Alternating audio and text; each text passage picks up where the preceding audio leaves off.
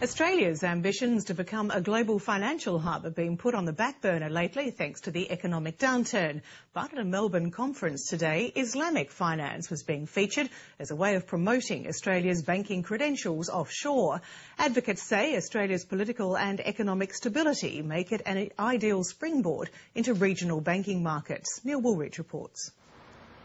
As the global banking system continues the long process of repairing reputations and balance sheets, some in the finance world are calling for a different way of doing business. Go and talk to the normal mums and dads. See what is happening.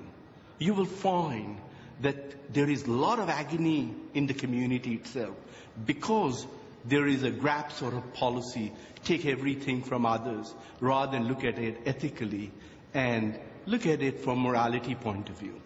Akhtar Kalam is chairman of the Muslim Community Cooperative Australia, a finance service available to Muslims and non-Muslims alike. It has 8,000 members financing share purchases and 2,000 homes and boasting annual turnover of more than $200 million.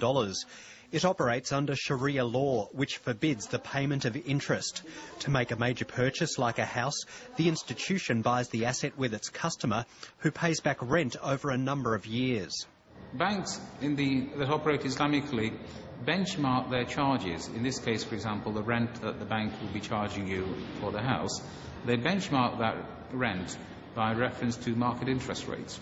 While Muslims make up a quarter of the world's population, Islamic banking accounts for about 1% of global finance. It's still in a start-up phase in Australia, but the major institutions are starting to come on board. The National Australia Bank is planning a $15 million trial of Muslim-friendly loans for household goods.